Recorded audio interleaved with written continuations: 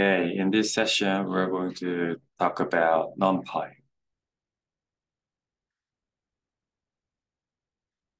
First of all, why do we need to use NumPy? There must be some reasons we want to use NumPy instead of naive Python. The motivation for using NumPy is simply because NumPy is faster than normal Python functionalities. So let's first have a look at this equation. I'm going to give you a simple example, and through this example, I'll demonstrate that NumPy is much faster than normal Python functionality. And this example is a dot product between two vectors. Let's say we are given these two vectors, x and w. And when we try to perform dot product between these two vectors, what we do is multiply each component at the corresponding position and then sum all of these. And how can you implement this?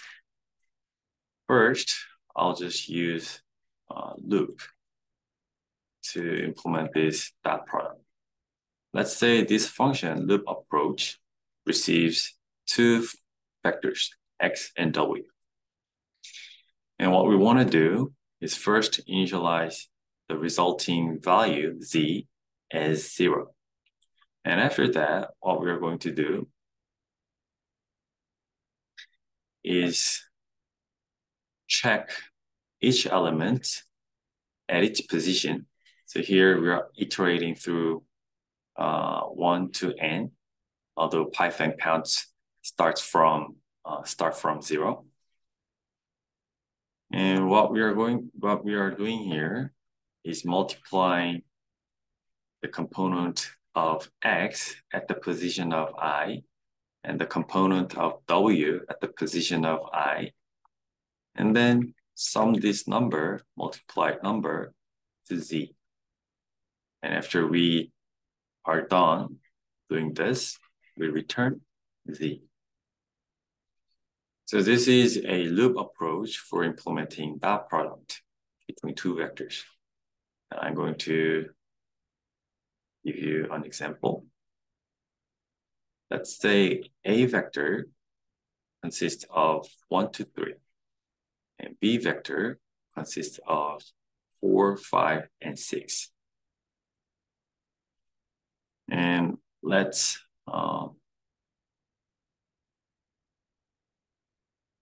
what the result of performing dot product between these two vectors, A and B.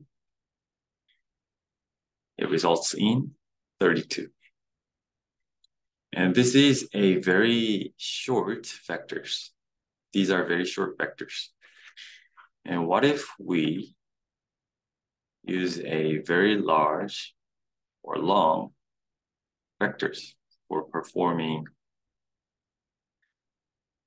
dot product? And if you use time it functionality, this functionality, you can investigate how much time this function takes to perform its functionality. So here we're going to feed large A and large B, and let's see how much time it takes.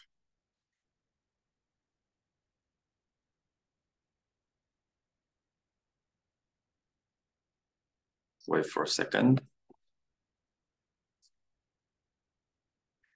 It takes about 130 microseconds. And this was a naive Python implementation. And now let's see what we can do with NumPy. And we need to first import NumPy library. And I'm going to abbreviate this NumPy as NP. And I'll implement another function named NP approach. And this will receive two vectors, and there is already that product implemented in NumPy. So I'm going to just use that one. And implementation becomes very simple, like this.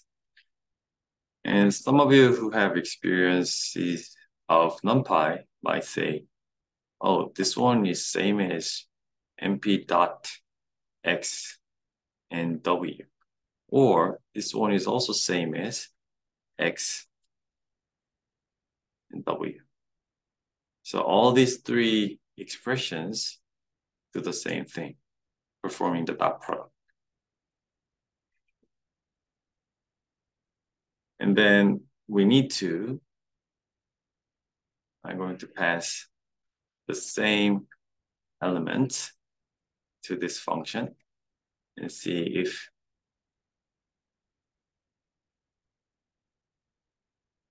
NP approach and loop approach produce the same result.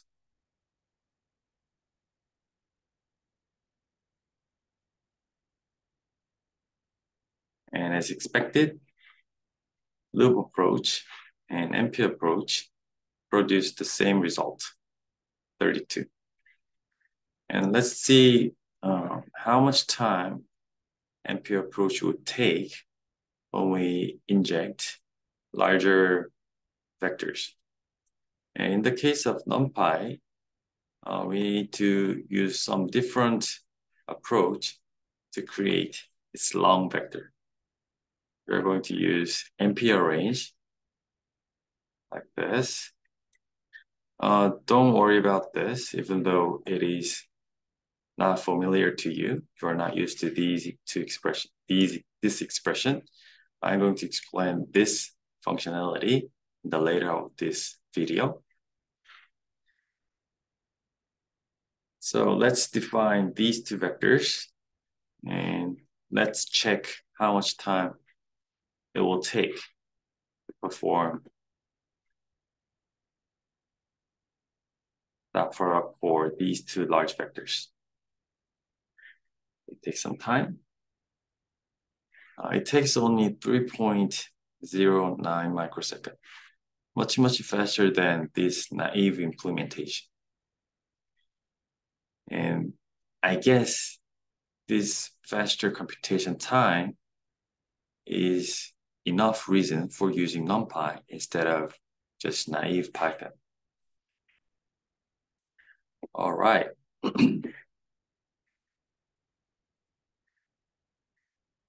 And in the lecture slides, I told you that we are dealing with a lot of matrices or tensors or arrays. They refer to similar things.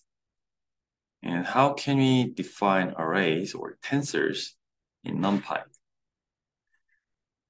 And I'm going to explain this expression as well in this subsection.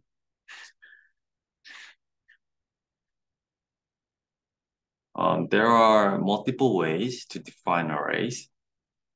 First, very simple way is we just define a list containing multiple numbers. And after that, you can call np.array and pass this list containing multiple numbers.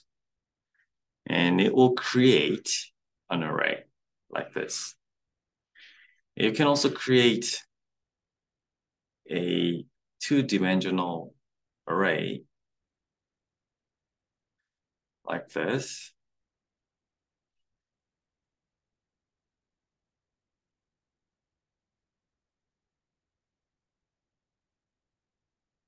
And after that, you can just pass this 2D array list to np.array. Then it will create a 2D array like this. And I'm going to visualize this 2D array. It basically looks like this. It has two dimensions, meaning it has two axes. And first dimension is in the vertical direction. And the second dimension is on the horizontal direction, like this. Okay, so if you, I'm going to explain this in more detail in the later of this session. You can access to some elements using these brackets, and you can use like indices like 0 and 1 to access some elements in this 2D array. And this one, the first one, is in the direction of, in the vertical direction. So if you increment this number, it moves in the vertical direction. So 0 means these elements, and 1 means these elements, because we are moving in the vertical direction. And when we change this value, 0, this one was originally 4. However, if we increment this to 1, it goes to the right direction, the horizontal direction.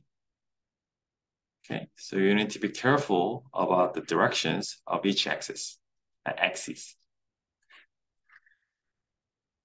Okay, that was a little detour. Let's get back to what we were talking about.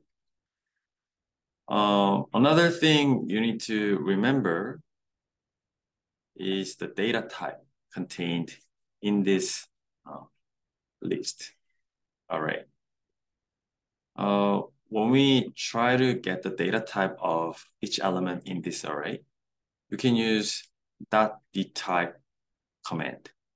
And this will pass what data types in this array, what data type the elements in this array has, like this.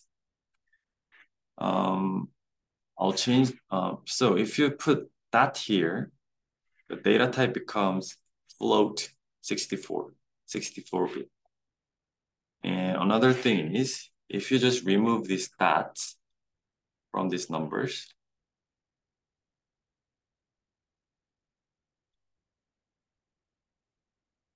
and when I do this again, then the data type becomes integer 64. So by default, the data type is integer 64-bit. And if you put dots here at the end of each number, it becomes float. And sometimes you might want to use different data types. Then you can convert the data type this way. You use here s-type command. You can pass the data type you want.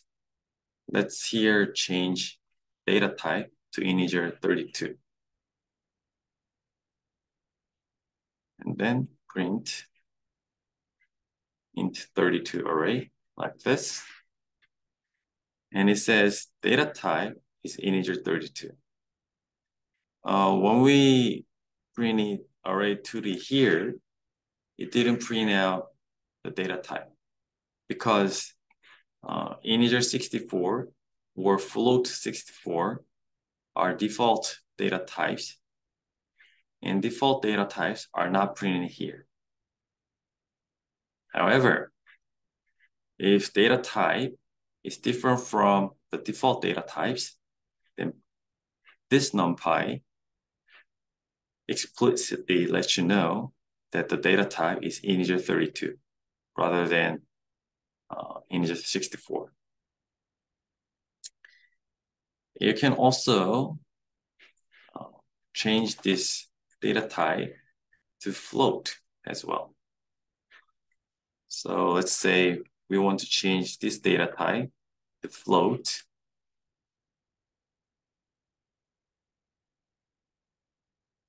Then the data type becomes float 32. Okay. And some of you might say, is it really important to think about data types? when you use NumPy or PyTorch, TensorFlow, or other deep learning frameworks, some frameworks do not allow computation between different data types. So Flow32 array cannot be multiplied with integer 32 array. Sometimes that causes errors. And if you don't know that there are data types for each array or tensors, then you might need to spend a lot of time debugging your code. Therefore, you need to remember that there are data types for each tensor or arrays or blah, blah, blah. And you need to be careful about this. Okay, another thing I want to mention here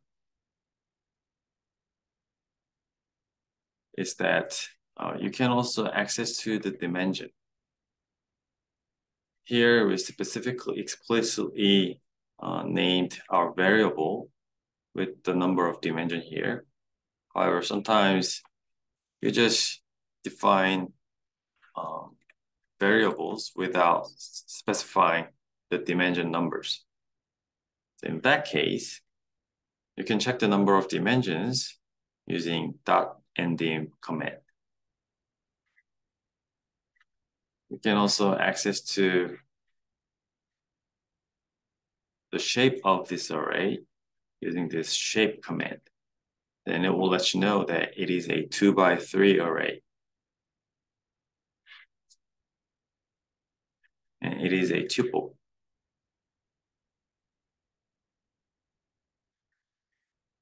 And if our array contains only one dimensional vector or array, then this shape will say it is only 3 vector. However, if you put another bracket here, like this, then the shape becomes 1x3. So 1x3 and just 3 is different. Okay. So that was a brief introduction of arrays in NumPy. And from now on, we're going to talk about some other ways to construct arrays. And up to this point, it might seem like tedious to create arrays because you need to specify all the elements like this. And when this array becomes multidimensional, like 5 or 6, it might be much more tedious to create these arrays. And luckily, Python offers many other ways to construct arrays. Let's see some of them.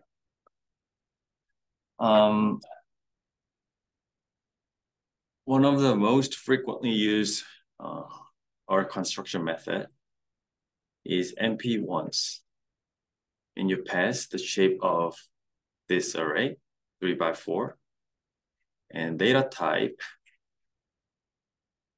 like this. And it will create a 3x4 array containing ones. And as you can see here, there is a deprecation warning. You don't need to use NP int data type, but you can just use default Python data type int, even for NumPy.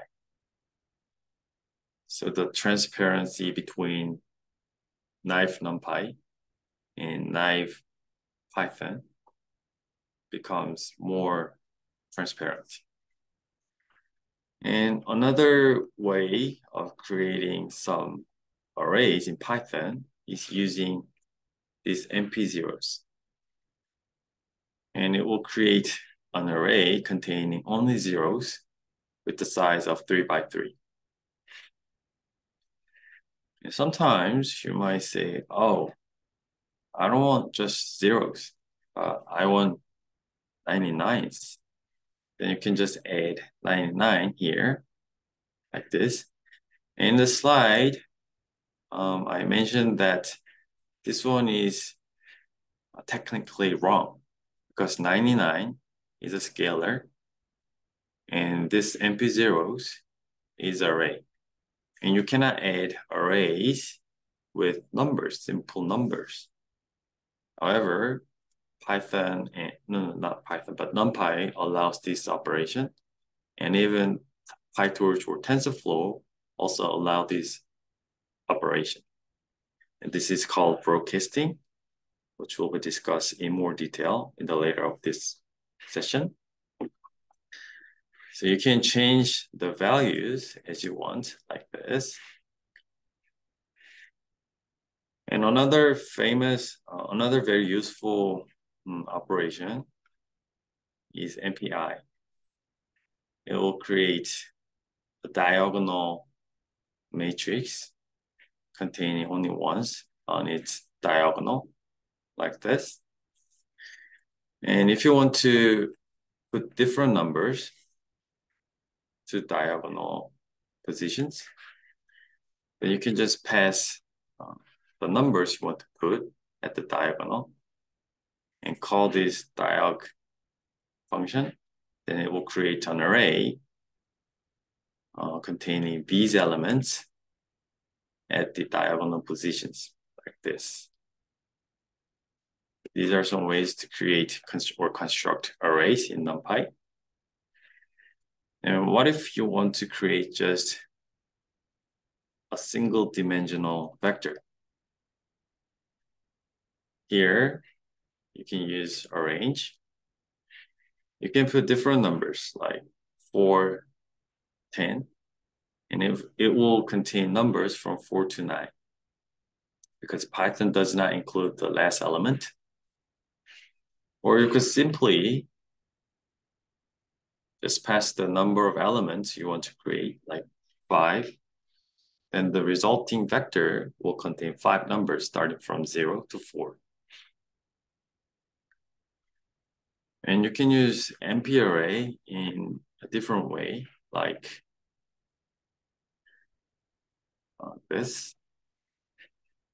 Then this will create numbers starting from 1 to 11 with the step size of 0.1.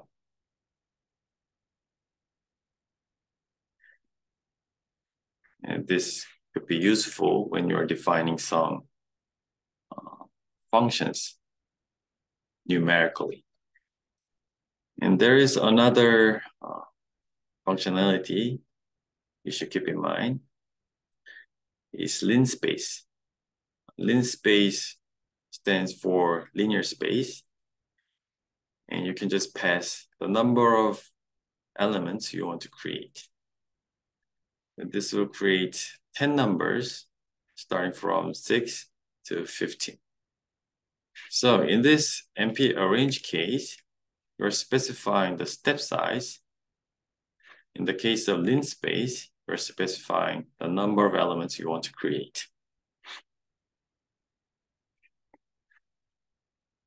And now what we are going to do is we want to access some elements in these arrays. Let's create an array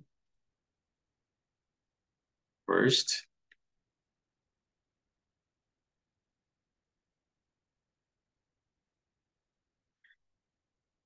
If we want to access to the first element, we can just simply put 0 inside this bracket.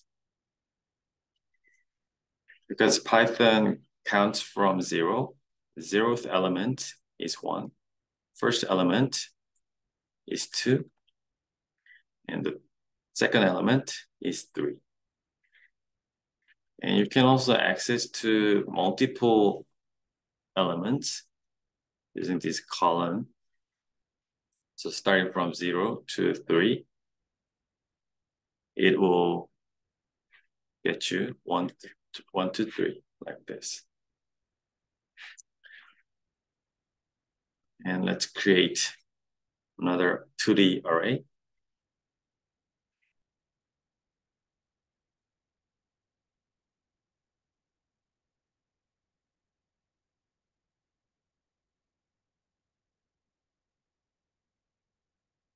If you pass 0 and -2, because Python allows counting from the back, -2 means the second element from the back. So when we run this expression, it will return 2, because this first element specifies the element in the vertical direction. So it is a 0th list. And the second one indicates the direction, the horizontal direction. So -2 means the second last element, which is the last element, the second last element. So that is 2. This. And what will be the result of running this expression? It will get you 6, because the last element in each direction. So it's going to be lower right element. So I'm going to show you another picture.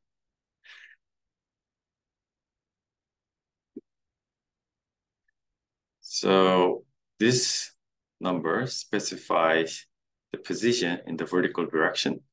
So 0, 1, and this one specifies the position in the horizontal direction, so 0. So element 1, 0 means 4. And sometimes you might want to access to multiple elements. In the case,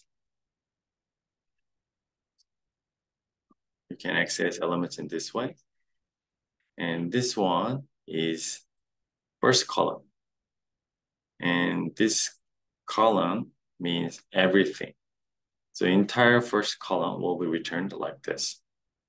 So 0 means this position, 1 and 4.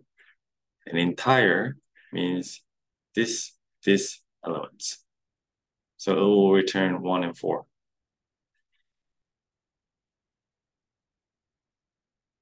And if you're not familiar with this operation, it might be confusing. I'll give you another example.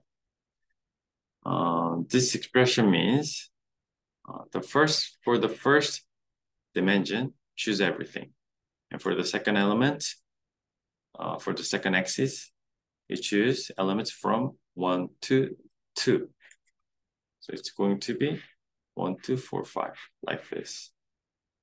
So this expression is very useful. If you are familiar with Python lists and Python list indexing, you could get used to this operation quite easily. Okay. So up to this point, we've discussed why we are using NumPy, because it's simply fast. And we also had a look at what arrays are in NumPy and how we can construct them in various ways, and how we can retrieve some numbers or elements from our arrays. And I would like to give you some exercises to deepen your understanding or check your understanding. Let's say you are given this array, and don't worry about this reshape. This one looks like this. Shape of 3 by 4 by 4, containing numbers from 1 to 45.